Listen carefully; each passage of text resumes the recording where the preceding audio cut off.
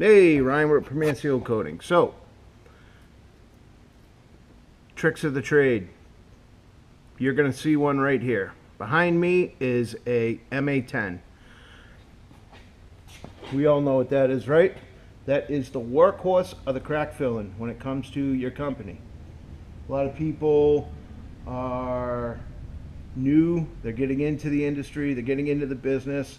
Maybe they are using cold pour or even a trowel type of crack filling, but if you really want to make some money, this is where it's at. I'm going to tell you why.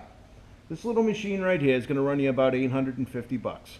950 if you don't have a good relationship with your company or your vendor. If you got a good relationship with your vendor, you're looking at about 850 bucks from Sealmaster. Now the Sealmaster guys are probably shut the fuck up. That's 950 bucks. We'll just say 950. I gotta stop mentioning the amounts because whatever you can get yourself into this machine for, you're gonna save yourself a ton of time and you're gonna save yourself a ton of money. And this is why. This little 10-gallon beast is basically, I'm going to show you what it is.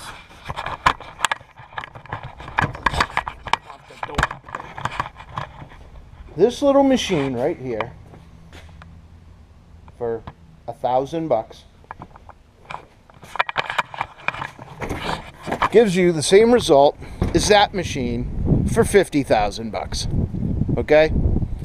So basically, when we talk crack filling, we're talking heating up rubber, putting it down on the ground, and doing it as quickly as possible, making as much money as possible. And this little beast right here, she can do the same thing. That's right. That big bastard outside, that may be 230 gallons. But this bad boy right here, bad girl, she's 10 gallons. And 10 gallons will do a lot of frickin' crack. Trust me. All right, we're talking like Detroit in the 80s type of crack. So, what is this machine? Basically, it's a kettle. Okay? It's a kettle. It takes about 3 of the 25-pound bricks.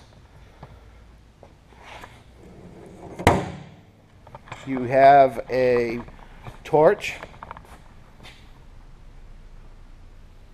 And you have a propane tank. It's pretty self-explanatory.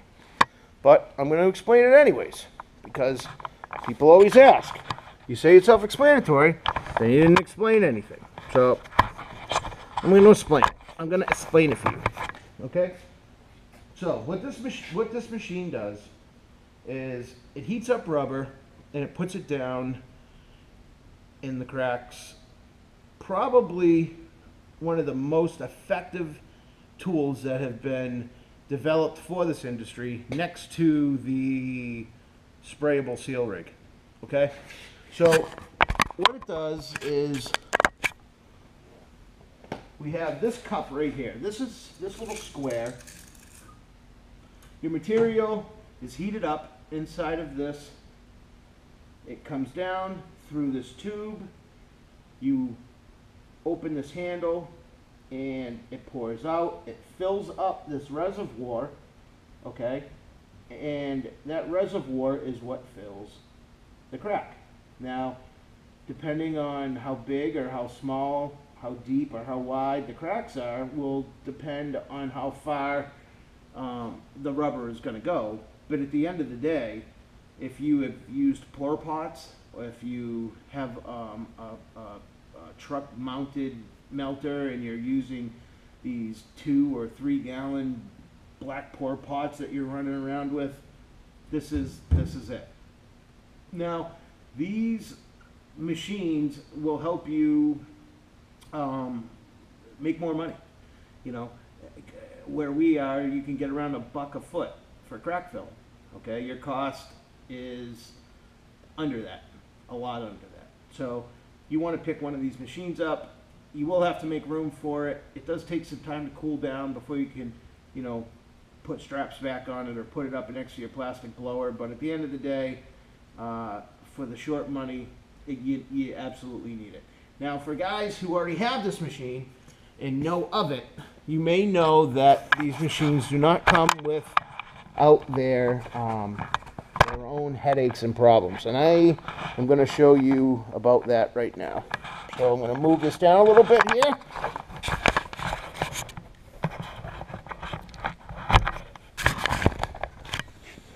So, fire this up.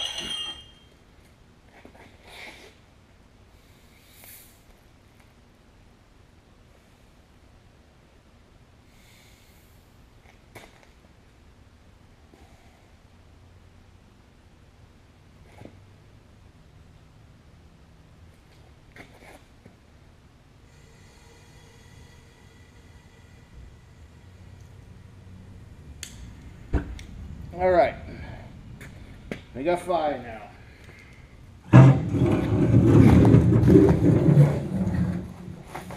Now,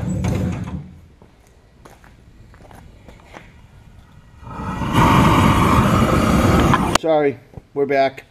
Little drop with the camera here. So what I want to show you is, if you purchase this machine, you're only going to have one problem when it comes to maintenance on it. Okay, and that is if the material inside it gets too hot and it crystallizes, it's going to clog.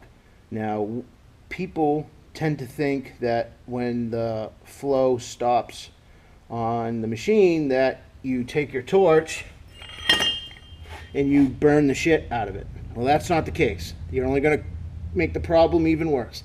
The problem is that this little sleeve right here, all there is a hole that is drilled from here to the inside, okay? And I'm going to take this apart in a second and show you, okay? But what happens is the material cooks and closes up inside this hole, and the hole that feeds it just becomes closed because there's too much crystallized material. So if you got a full hopper, well, you got a big problem on your hands. So I'm going to show you an example of how you would go about fixing that.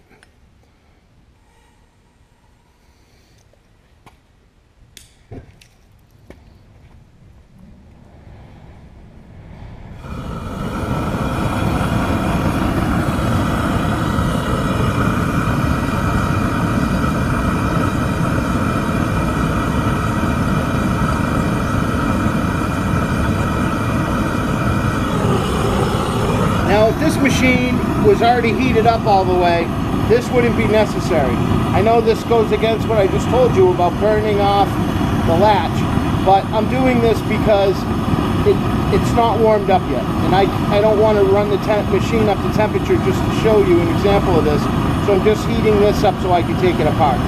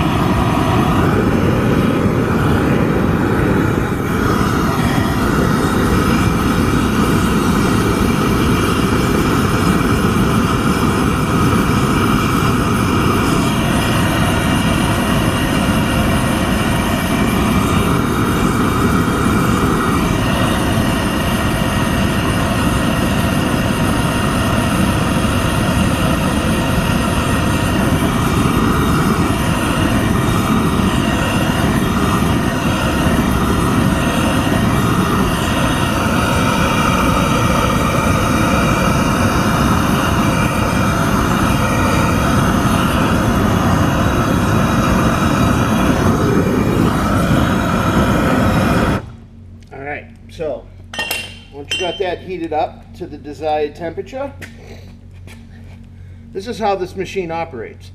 When this is full, you pull back on your handle here, and this opens up and aligns one hole with the other hole, and it allows the material to flow out of this and down into here, okay?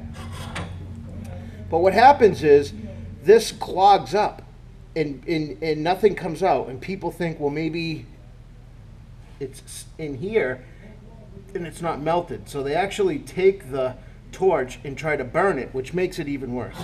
But what you do, mine is bent, I bent this in a particular way for this very reason, okay? But normally what you do to fix it is you pull this back all the way. Now if you keep pulling this back and you grab this part, you don't want to get too close to down here because that's going to be hot. But if you get this to turn around like that, this piece slides right out, okay? And you'll notice, hold on, I gotta grab a pair of pliers.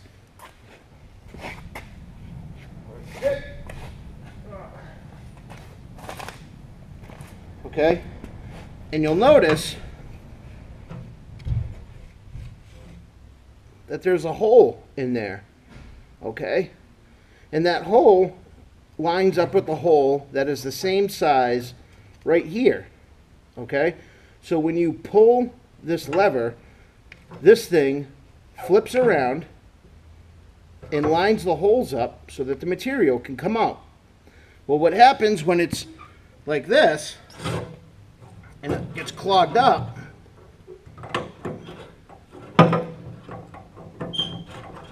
now again, when this thing is piping 400 degrees hot, you really got to have your shit together or you're going to have a hell of a mess on your hands. But a lot of times you can just pull this back like so.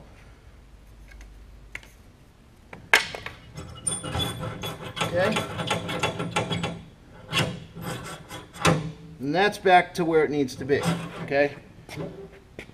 Anybody that's been working, okay, you may pull this back a little too far and you don't want it to come out. If there's 10 gallons of material in this box, there's going to be a ton of head pressure on that, okay? So when it flips like that, it's going to want to fly out. So I've actually been able to get it out to like here and just hold it against the head pressure. And I take my stick, or I usually use a thing on the bucket. I rip a metal thing off the bucket and just a few taps on the hole will break up whatever's in there. It comes out quick and you just gotta, I kick it like that, boom, flip it over. So that's my trick of the trade when it comes to this machine, because there's really nothing else that can go wrong with it, you know. If it's going to be anything, it's going to be a clog, and it's going to be in that gap right there. So again, what I do is I pull this back. This is what you would run if you were just using it. You pull it back to operate it like so, okay? But oh, now something's clogged. What do?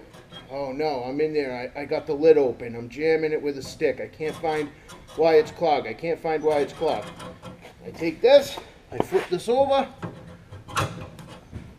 I back this out a little bit, I start plucking my hole with my bucket lid thing. And again, you don't ever want to pull this out unless you absolutely have to. If you can't get it to loosen up or to start flowing when it's like this, then you really want to think about your next step, okay? Because you can take your bucket lid thing and bend it in a way that you can stick it in there and go up in that hole and just push away whatever's, or break up whatever's in there, okay? I've had times where I've had to take this completely out, right? And then take this, jam it in there, it starts coming out like a fire hydrant, and I go right back. I gotta jam this thing back in there like that to get it to stop. Now when we do that, we know it's gonna make a heck of a mess.